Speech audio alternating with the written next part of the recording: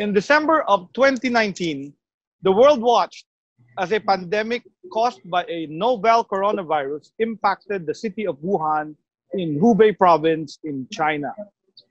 By January of 2020, the city of Wuhan was under lockdown and an outbreak of SARS-CoV-2 was declared. Thereafter, the World Health Organization declared a public health emergency of international concern. In the Philippines, the first 3 confirmed cases of COVID-19 were reported, and before we knew it, a global pandemic had occurred, and we saw how countries struggled with data and analytics to combat the epidemic. For this episode, we will look into the importance of data, data analytics, and information technology in the fight to test, trace, treat, and isolate cases of COVID-19. This is Dr. Teddy Herbosa, your host for health issues here at TVUP. Our guest in this episode is a graduate of the Philippine Military Academy and is the first female signal officer of the Armed Forces of the Philippines.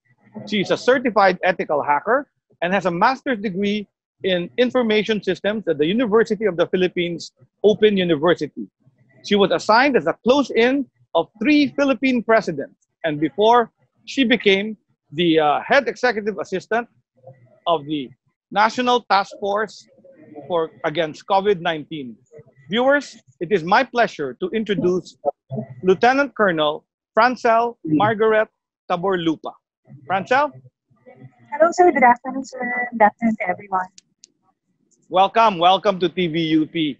So, tell us, Francel, how did you get involved in cybersecurity? Sir, you said a while ago when you introduced me that I am a signal officer. So after graduating from PMA, I joined the Signal Corps, which is the Communications, Electronics, and Information Systems Service of the Armed Forces of the Philippines, basically in the Army.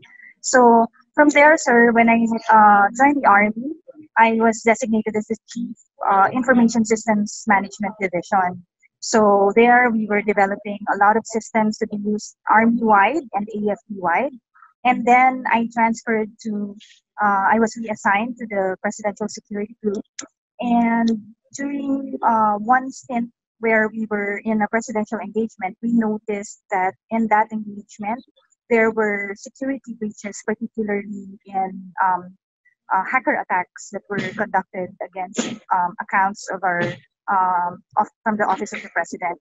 So it was like an eye-opener for our group commander. And so since I was a signal officer, I was designated to undertake trainings such as the Certified Ethical Hacker course.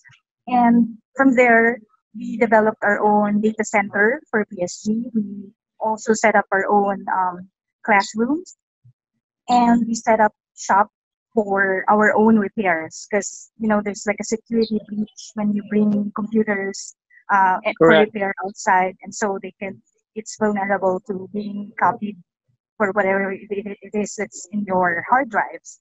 So we set up all of that, and then on top of it, we recruited IS graduates, fresh graduates, to train and be part of a pool of programmers, technicians, in all sorts, be it in the telephone lines, computers, and CCTV.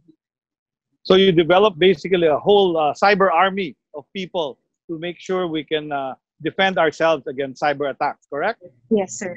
Because now it's data is the new currency, sir. So we really have to protect our data.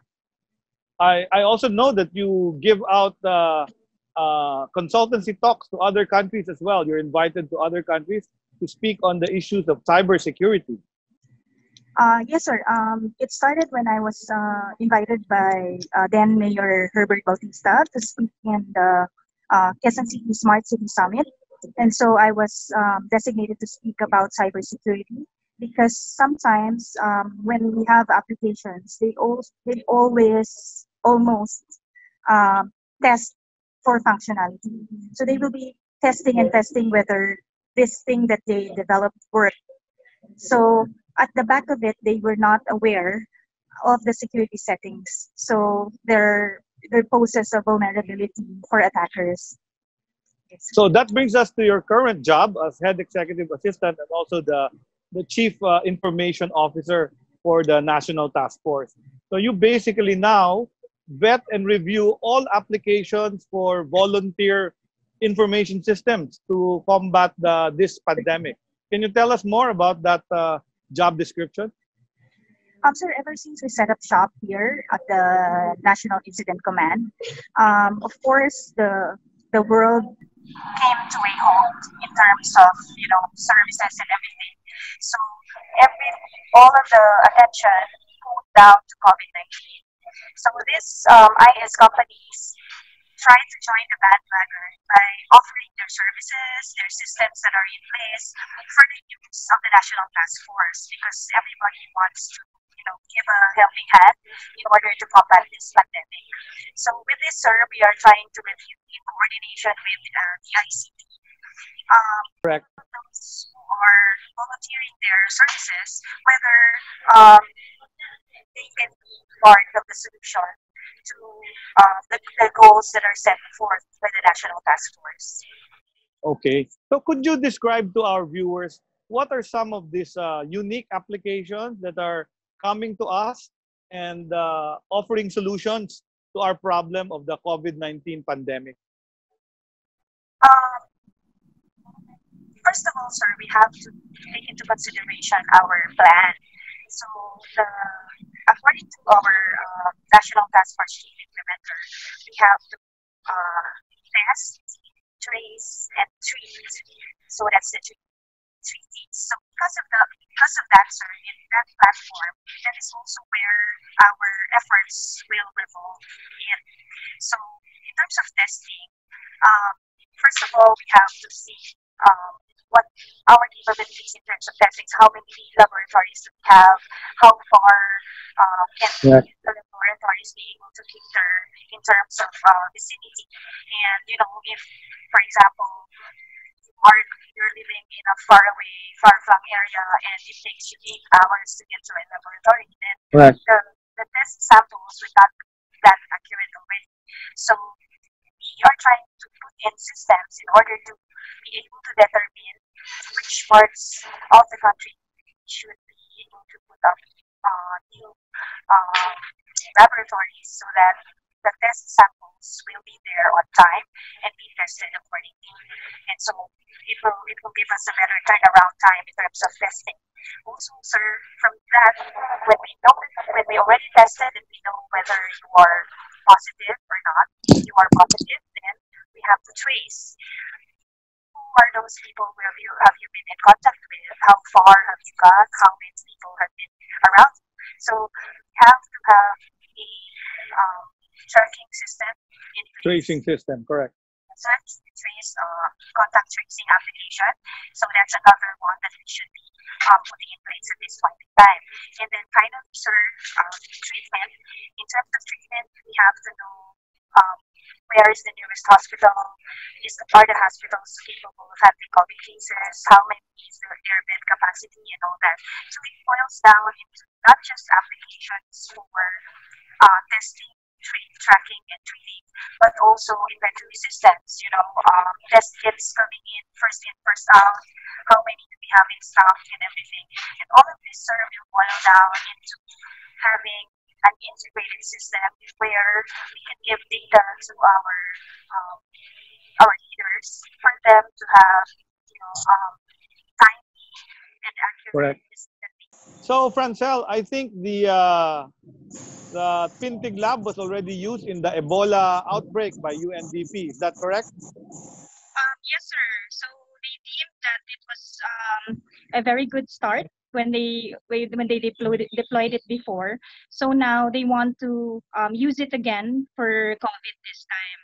So, but this time, sir, they want to enjoin more systems in place because because of the time spent from Ebola to now, there are more systems that have been developed as well. So the more systems that you enjoin in the system, then the more data that you can process and be able to come out with dashboards to be able to assess the situation at hand. Yes. So that's your use, no?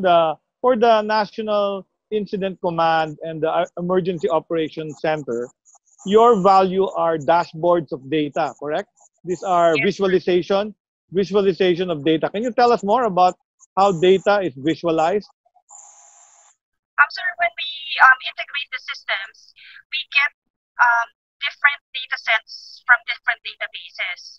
So with this, sir, we integrate all of them in a particular dashboard based on what are the needs of specific task groups. So for example, sir, we're speaking about task group of resource management and logistics. So they will be more concerned about logistical assets. So their dashboards will be tailor-fitted to what they need. So it's more on an inventory system, how many test kits arrived, how many are in place, how many are stored, which ones came in first, so that those are the ones that we're going to deploy earlier as well, those first in, first out. And also, sir, we would be able to know whether we have enough test kits to cater to the needs of the whole country. So that is the dashboard for the resource management and logistics. And then they'll also be able to see the military planes that are flying, the assets, how much is their capacity, how many can they transport at any given time. Correct. So all of those things, those are for the resource management and logistics. But in terms of, for us here, sorry, in the headquarters per se, from the office of the chief implementer, we have a bigger dashboard, and it caters to a decision-making process. So it's more on data analytics on a level of the national already, not on fragmented data. So you're saying in the command center, it's more like a decision support tool. So the different sources of data consolidated into a dashboard, like a dashboard of your car, where you know your speed, you know your gasoline is empty or something like that, right? So your lights are open or not, correct? So that's the dashboard at the center. And then the task groups, like the resource management, they would want to know their stock supply, how many they have to procure, which hospitals are lacking PPEs, which lab tests are lacking RNA extractor, and all of that stuff, right? So are these all set up already or fragmented still? Still, sir, at this point in time, it's still fragmented because we are waiting for the ICT to vet for the systems. But we do have, we have been eyeing particular systems already that we know can be very vital to our operations. So hopefully, sir, in the coming days, we'll already be able to set up shop for this, because time is of the essence, and we really want real time and accurate data, because we have to know, sir, whether there's also integrity of the data. It's not just data coming in from all over, but we have to make sure that our decision is based on data that was that has integrity. So you want the IT or information technology to help us in terms of accuracy of data and real-time quickness, the quickness of data, so that our decision makers can make the correct and proper decisions, correct? Yes, sir. No. So let me ask you, what are the interesting applications that you have seen being offered to the National Task Force? Sir, at this point in time, I think we are not to mention particular companies. Okay. Okay, no, but just the application itself. Don't mention the company. Yes, sir, but the solution they offer. Yes, sir, that's the solution. So a while ago, sir, I said about test, track, trace, and treat.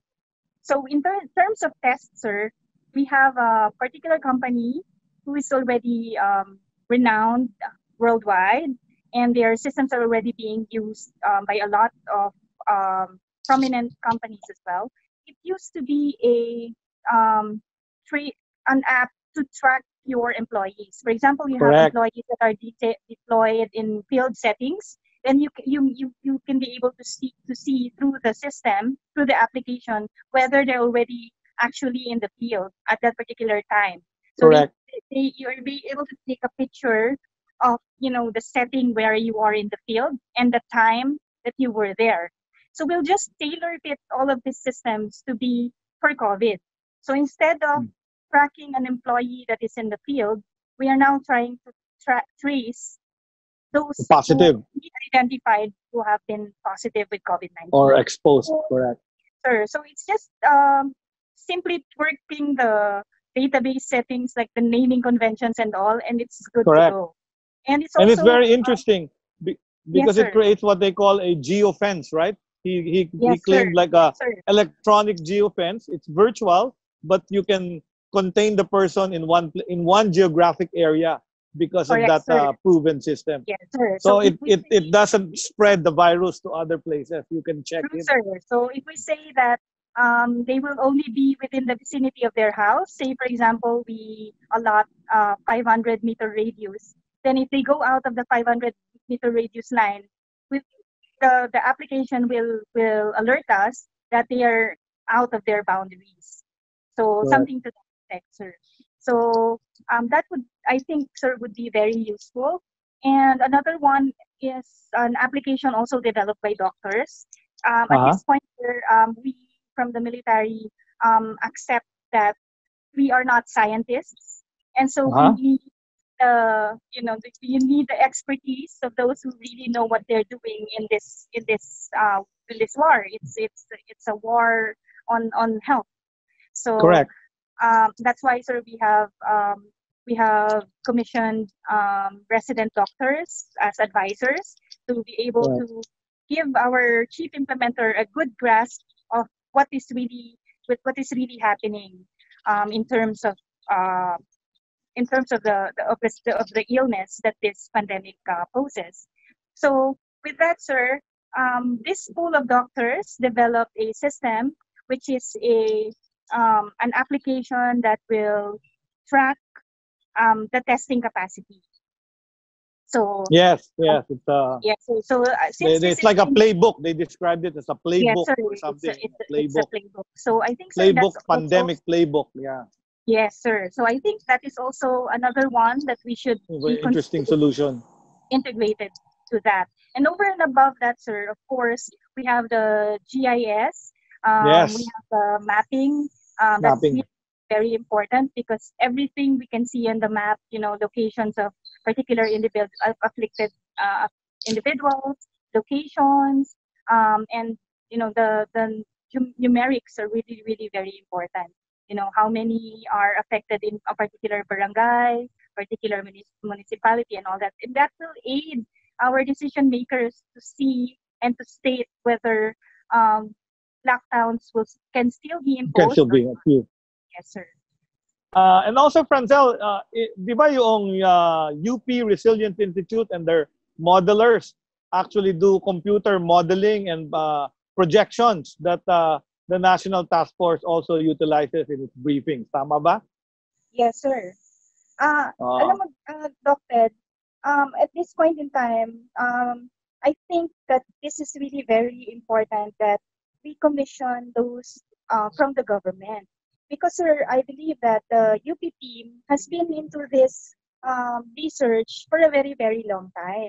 And so they were able to already gather sufficient data and relevant data, not just for this pandemic, but for whatever disaster or crisis that we will face.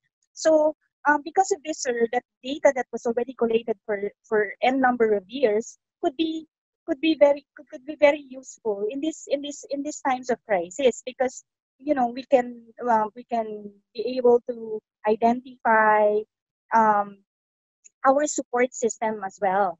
And with that data, sir, that was already collated years before, it would give us an idea of historical considerations. And I think, sir, at this point that we are battling an invisible enemy, having the right data and analysis is very crucial. So I think, so those that are from the government, especially from UP, sir, are really experts in this field.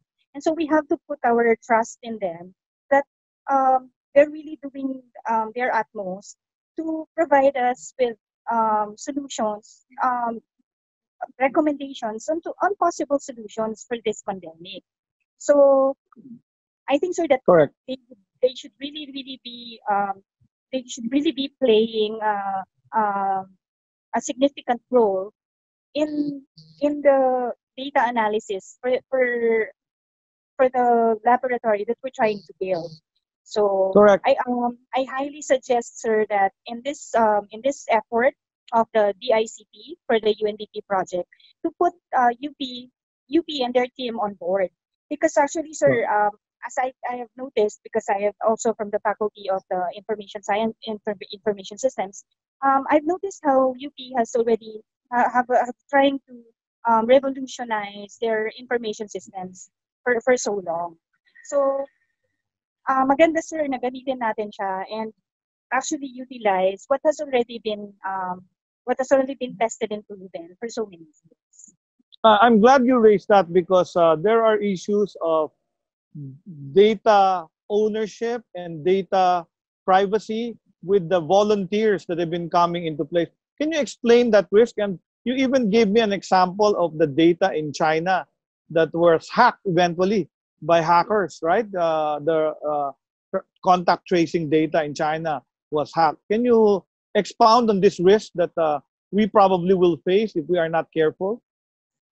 So, Doc Ted, dapat kasi ang may-ari talaga ng data is yung Philippines, yung government natin. Kasi, sir, nagdapa at bumangon na tayo sa pagkakamali niyan. There was an issue, sir, last time with NBI. They commissioned, sir, a third-party entity to, gather all of our Philippines data pang NBI clearance. And then, after a few years, sir, natapos yung kontrata. And then, when the next bidding came, hindi yun ang nanalo. It's a different company. So, the old company, they took all of the data. So, mapapansin nyo nun, sir, there was a problem before na sobrang haba ng pila just to get an NBI clearance because we lost all of those data. So, kanina, sir, sinabi ko that data is currency. For example, sir, Yes. Philippines, we are 106 million strong or more. Diba, sir? Say, for Correct. example, just for the name lang, sir, first name, or just the whole name. If I sell it for 1 peso each, because I have a Yes. database of all the names of Filipinos, I have 106 million pesos. Yes. So, ganun siya ka-importante, sir. So, every data that we put in, anything, sir, our birth dates, our cell phone numbers, our addresses, those are all currency. It can be sold. So, ang tinuturo ko dyan, sir, parang tayo, sir, kayo, Dr. I think you have a Yahoo account, Yahoo Yes. Mail. So, kung may Yahoo Mail ka, sir, how can you know if your data has already been compromised? So, for example, sir, you go to OLX.com and you try to buy a car, a second-hand car. So, you nag-search ka, sir, you wanted a car. And then, if you go to your Yahoo Mail, sir, you will notice at the sidebar at the right side, Advertisement ng kotse. So how did Yahoo know that you were looking for a car? You go to Facebook, sir, and it's the same thing. At the right side of the panel, there will be car advertisements. So ganun siya, sir. Ibig sabihin, sir, at any point in time, when you access any of these three sites, they got your data. So, ang sinasabi nga namin, sir, there's no such thing as a free lunch.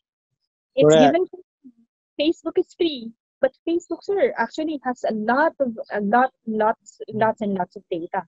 So, sir, nasabi ko sa inyo, Dr. the other day, na if you post something on Facebook, even if you delete it a minute after or immediately, it will always be there.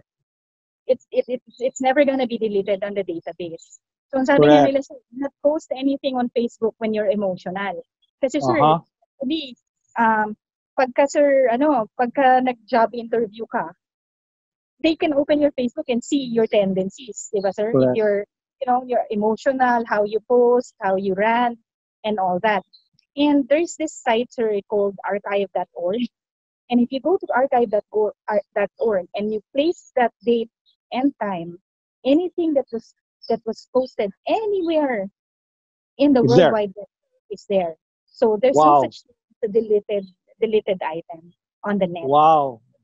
So ganun That's siya, very sir. important. That's very important information. Yeah, sir. And So that's the issue as well with contact tracing, because in contact tracing, you give all your personal data, where you live, your birthday, your address, right? Your phone number, contact details, email will be all in one place. And if it gets hacked, that's it, right? Your identity can be stolen, your bank account, your laptop can be controlled. So that's really scary, right? So we need to yes, be sir. secure. Yes, sir. Uh, So yun, sir, we have to really look into the security of the system that we put in place, especially now because everything is working on the notion that it's emergency. correct. Yes, So sir. I remember in one of our meetings with DICT, you were presenting an enterprise architecture of how data would flow to the command center, to DICT warehouse, from all the other people that will ask it. Can you describe to our viewers what an enterprise architecture is? In a nutshell, sir, when we say enterprise architecture, it's like a cohesive system wherein you'll be able to visualize what your end goal is. So, yun nga, sir, yung sinasabi natin kanina, you get all of these systems, you integrate them by using different Integration. tools, and then you come up with the dashboard.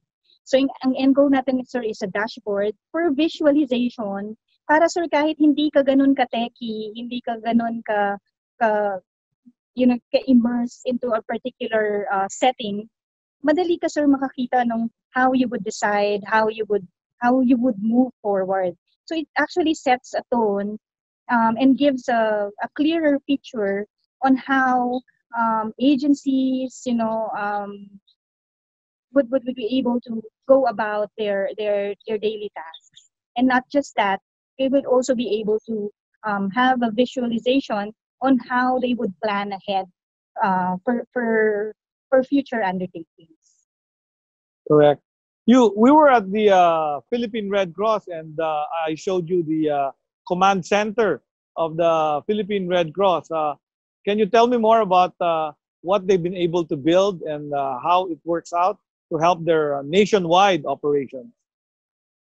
Sir, in the Red Cross, I attended one of the conferences in the GIS. So they're heavy, sir, on the GIS. They plot Yes. maps. They have a map, and then they plot everything on the map. So with that map, so when the Senator Gordon looks at the map, he's gonna be able to see where volunteers are. So for example, sir, like Typhoon Haiyan. Ito, Yes. sir, when Typhoon Haiyan hit, lahat sila are victims. Even volunteers, even hospital people, even policemen, Even and the military, yes. they're all victims. So Yes. anong nakita natin doon, sir? Dapat, sir, sa mapa, napaplot na natin kung sino yung pinaka-nearest that can react. So if this particular place is devastated, eto palang lugar na to, siya yung pinakamalapit na pwedeng umaksyon. Siya yung Yes. Yes, sir. So ngayon, sir, looking at that, with this pandemic, we are proposing to have rapid response teams. So pwede tayong makitie up, sir, sa Red Cross with that. Because the Red Correct. Cross, sir, they can see on the map where their ambulances are, where their assets are, yes, their sir, everything, boats, where their their assets are. Yes, sir. ambulances. Yes, sir. So, sa atin sana, sir, kung meron nag-register na meron siyang symptoms, ang unang magre-react, sir, sir, barangay health center. Sasabihin nila, okay, with your symptoms, I think there is a possibility that you have COVID. So if you do, you are going to be sent to a testing facility. So pag na-test ka, sir, and then you come out positive, you are then sent to a quarantine facility. Quarantine facility. Yes, sir. So lahat sana yun, sir, smoothly done. From the barangay level and the rapid response team, sir, they're the ones who's gonna conduct this, the testing, bringing the test kit to the nearest laboratory. So dapat sila equipped nun. Very similar to how we used to travel. When I'd like to take a vacation with my family, I book everything online, from the airplane to the airport transfer to the hotel to the tours that I will take, and even the restaurants where I will be choosing are all done online. So maybe something with that continuity, different activities, but you can be doing it from one computer and one tablet or one phone. So we hope to get to that level in the near future, right? As of now, all these systems are in different places and are not yet interoperable, right? Some of them they need to combine. So that's where the architecture really helps. Well, it's been very interesting. Do you have any final words, Francel, to our people who are been staying home for almost 45 days already in their own homes, become experts in TikTok and all other forms of entertainment using Zoom? What can you tell them in terms of cybersecurity and personal protection of their own data? Sir, first of all, TikTok is also a cybersecurity threat. Yes, that's what I heard. Yes. Yes, it's an app from China. So if you go online and research on TikTok's vulnerability, sir, there's a lot. So we suggest for you to just, Filipinong sir, video okay. Not That's TikTok right. anymore. Maybe ngayon, sir, Zoom is also trying to improve their system. So maybe you can just have a drinking session with but it's liquor ban, sir. So it's juice session with your friends via Zoom. So you can entertain themselves in a lot of ways. And so in a nutshell, sir, just to state what we are trying to do for this IS in terms of this pandemic, we want to establish a one-stop shop. So, sir, that's the objective. The medical field is into telemedicine. You're very, very familiar with that, sir. So I think we are really trying to evolve into the new normal. So we have to accept, sir, that things will never be the same. We have to accept the fact that the new normal is coming, which is, wearing of masks, social distancing, and a lot of the things that we do will be online. So also the company, sir, should also invest into their in IT infrastructures, because work from home would also be a normal as well. So with this, sir, we wish to tell everyone to embrace technology. For the young ones, sir, there would be no problem. They're into technology from the very beginning. Mga baby ngayon, sir, nagsa-cellphone na agad, nagla-iPhone na agad. But, our medyo mga oldies natin, sir, they have to, especially, sir, they are the decision makers. They have to accept the fact that you can never shun technology from how we do things now. So with that, sir, I think we had a very, very fruitful discussion, Doc Ted. Yes, we did. Yes. From you as well, with you being with us here at the NTF, and we really, really appreciate your presence here. And yun, sir, sana the UP team will be having a much bigger role in this effort that we're doing, because I'm also an alumni as well. So yes. So overall, sir, we wish everyone to just enjoy your time with your families. And para dun sa mga nahihirapan, sir, so konting tiis na lang. Tulong-tulong, sir, ang sinasabi lagi natin, together, sir, we heal as one. Thank you very much, Francel. With that, I have been a doctor for 30 years and never seen an epidemic or a pandemic handled with this much data and this much technology. It is really a history in the making that the way we battle this COVID-19 pandemic uses technology to the utmost. And together we are discovering ourselves, we are discovering technology, we are discovering our weaknesses, and we are discovering several of our strengths. With that, I thank you all. Be safe, stay home, stay safe, everyone. Thank you. This is Dr. Ted HERBOSA of Health Issues, TVUP.